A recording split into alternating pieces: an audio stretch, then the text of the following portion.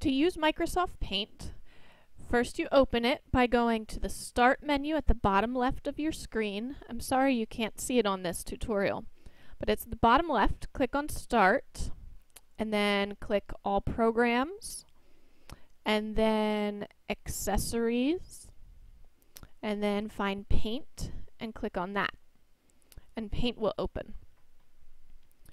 To make a shape, you'll use the Line tool. You can make a thin line or a thick line.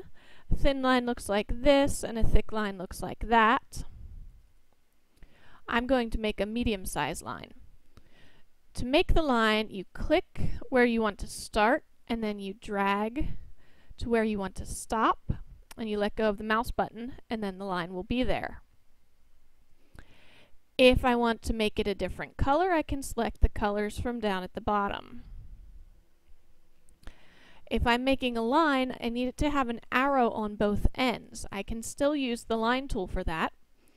I'd start here and I'd draw one side of the arrow, and then draw the other side of the arrow, and then connect them at the bottom, and I can fill it in with the with the bucket tool. Right there. So, and then I'll do that to the other side because this is a line.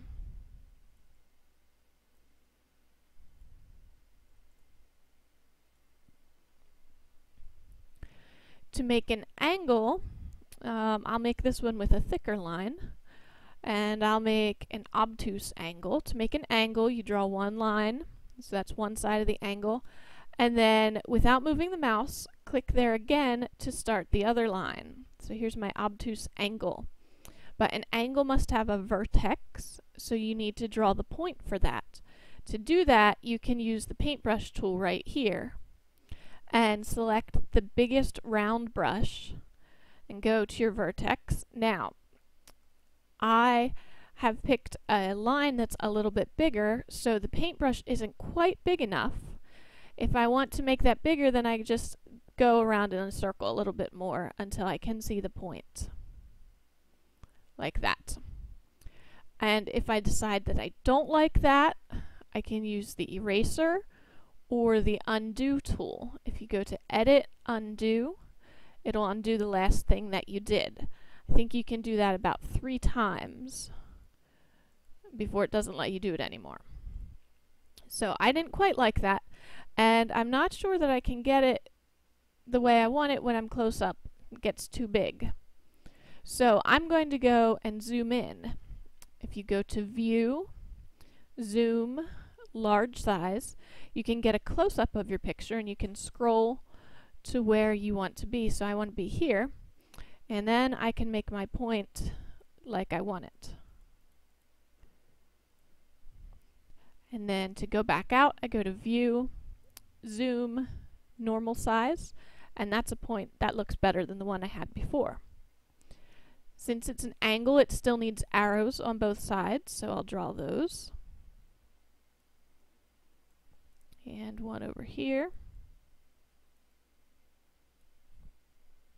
And I'll fill them in.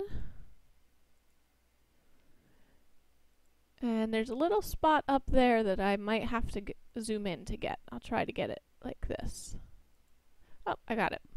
Now, if I decide that I've done everything in black so far, and I decide, well, I want one of them to be a color, still using the bucket tool, I can go down and pick my color. So I'll pick purple.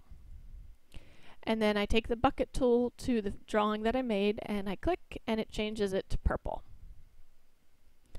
Once you have all of your figures drawn and arranged however you want them, if you want to rearrange them, use the selection tool. So maybe I want the line to be at the bottom. You click and drag to make the rectangle, and then when it's got this funny arrow cursor, then you can move it wherever you want. So I'll move it down here. When you have all of your figures drawn, then you need to save it. Go to File, Save As, and save it to your network drive. I'm doing this on my home computer, so I can't show you how to do that, but you can ask one of your classmates, or you can ask me how to save it to your network drive if you forget how to do that.